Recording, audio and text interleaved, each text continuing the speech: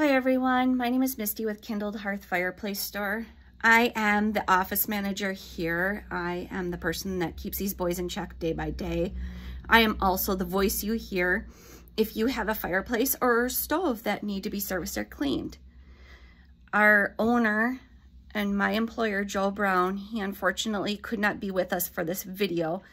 His father passed away and it's just not a very good time for him to be a part of this, so I do want to apologize. I did talk to him and let him know that we're in the top 3, and he wanted to tell you all, again, he is extremely sorry he could not be here, but he's also very grateful for your thought of giving us a chance to be in the top 3 for the grant money. We not only sell fireplaces and stoves, but we service them as well, and we clean. We are now serving not only our community, but 50 plus miles around us.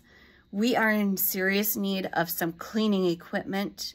We have a new employee that we need to get on the road with new equipment, new cleaning products, both for wood and gas units. That grant money would help us out with that. Not only that, but we're expanding our store. Yay, finally! We're bringing in a ton of new product. We're hoping to anyways.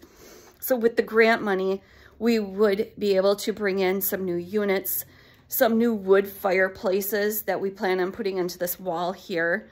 That way people are seeing what they're buying before actually putting their money down and entrusting us with the unit that they've chose.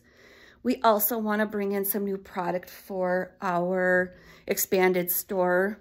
We want to bring in ash buckets, brooms for people to clean their fireplaces with, their own cleaning equipment.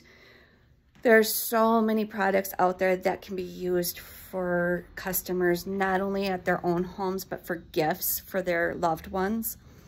We are dedicated to our customers.